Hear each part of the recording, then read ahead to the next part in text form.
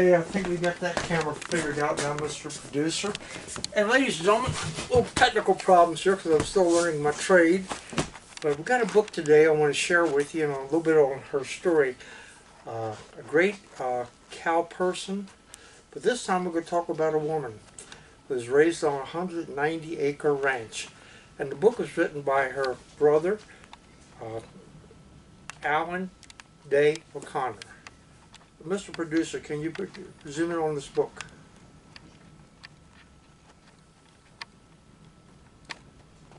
Okay.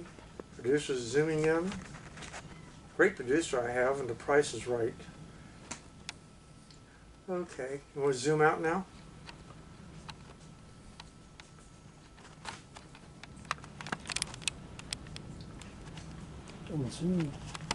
Okay. Okay. Sandra Day O'Connor is who we're talking about, raised on the Lazy Bee Ranch. And that's what the book is called, the Lazy Bee Ranch. Let me put my specs on here, see if I can read something. She was born on March 26, 1930, in El Paso, Texas. But the Lazy Bee Ranch extended from I-10 to I-40. And that's about 160 miles, I think. Certainly more than a cowboy could ride in a couple days' time on a good horse. But she was the first woman nominated to be Chief Justice, be a Justice of the United States Supreme Court. In fact, it was an all-men's club for a couple hundred years, and when she first went to work as a Supreme Court Justice, they didn't even have a ladies' room in the place. But I'd like to talk about her ranch. She grew up in the old days like people did. They didn't even have electric on the ranch until 1940. Before that time, they had to use a generator if you wanted electricity. She learned to shoot at an early age in life, jackrabbits, coyotes, anything that would menace the farm. And she could drive a car as soon as she could look over the screen. Not over the screen, but over the dash on the car. Now, one of the things about being a ranch child, you know, you want to come of age, like all children do. And one of the things was that when you could get on a horse and ride out a long ways and find your way back to the ranch, you're making profit. Now, unlike us Easterners, they started riding before they could actually get in the saddle. Somebody had to pick them up. In fact, her and Alan one day were on a trail drive, still as young children, and he got these thorns in his leg, cactus thorns, child cactus, I can't say it correctly. It's called a jumping cactus. It seems like the spines would jump out at you. And they had to stay in the saddle for 3 or 4 hours till he got back with the crew so they could help him off the horse and get the spurs out of them.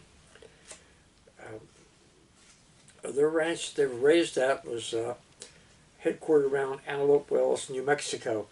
And the Lazy Bee bordered the New Mexico and Arizona. In fact, they ran along the Gila River. The Gila River is also a trail going out to California. It was one of the most ambitious trails that you had in America. The ranch itself was formed in 1980. In the 1934, we had no rain. And, you know, they had to reduce the herd by 800. Now, the federal government came up with a program for ranchers that they would buy the cows and slaughter them. And you got $12 per cow if you sold it off to the government. Now think about that. We pay $12 nowadays for a hamburger without French fries. And that was only 90 years ago. And the electric in 1940, I sold that. Now, father, even though he was not greatly well educated, had an appreciation for it. He sent Sandra off to a woman's boarding school over in El Paso. But he read everything he could get a hold of and he stayed abreast of world news, and that later came on to help her. Now, we're not going to go into her politics. If you want to really know about cases she ruled on, and everybody agrees she was a brilliant jurist, just go on Wikipedia, look it up, and it has all the cases. Now, they had windmills on there. Some of the windmills, the wells went 800 feet. I can tell you, I got a well 380 feet, and it's quite a bit of money and a lot of time and labor just to get water from that well to my house. But wells would break down. Anything mechanical would break down, and they would have to go out and they would pull the shaft out of the ground, find a broken space. You know, in fact, windmill water wells, they had to have oil put into, just like a car does. And some of the cowboys would ride around in a buckboard with a bunch of oil and check all the windmills, and that would be their responsibility for that week. You know, we don't ever think of John Wayne riding around on an old dollar putting oil in an oil well.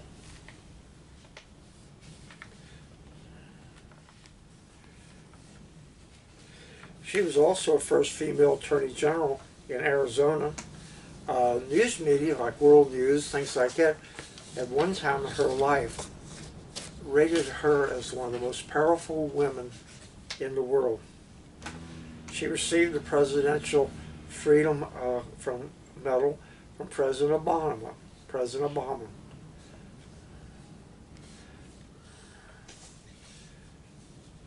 She was an active member in 1975.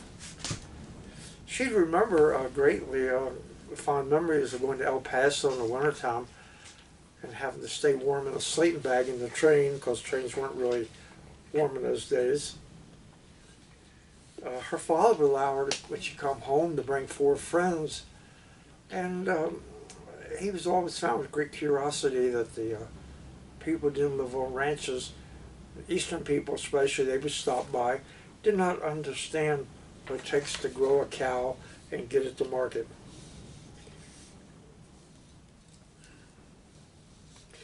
One of her milestones growing up is being able to go on roundups and be able to ride and find the cowboys. They talk about their ranch life a lot. The women folks got up at 4 o'clock in the morning, the men got up at 4 and started making breakfast.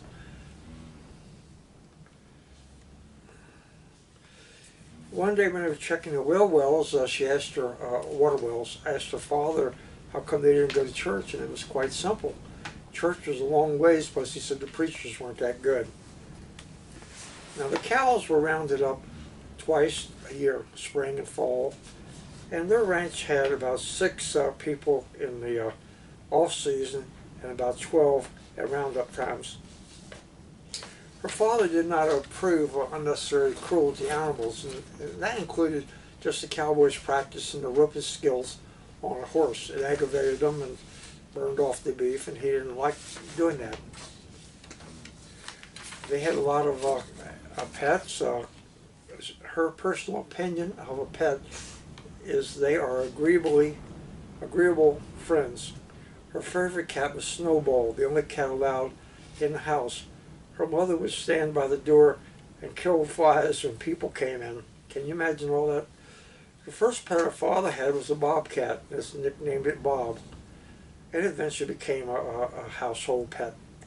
And they had a sparrow they found on the ground, brought it back to health and raised it.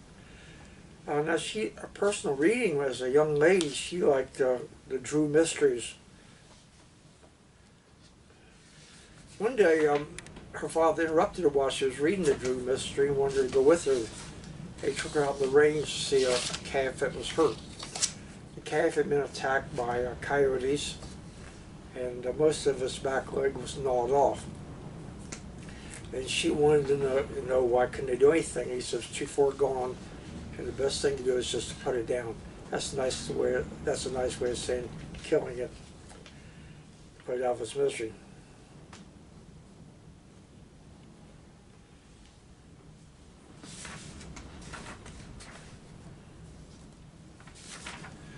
Let's see. I probably didn't do a very good job.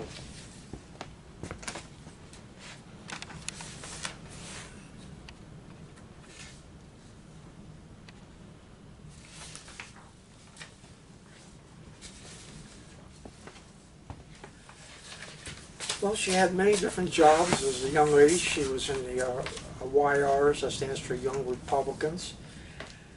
She was nominated to be a Supreme Court Justice, President Reagan, and I remember him giving her a little coaching on how to do it. So I invite you to read this book.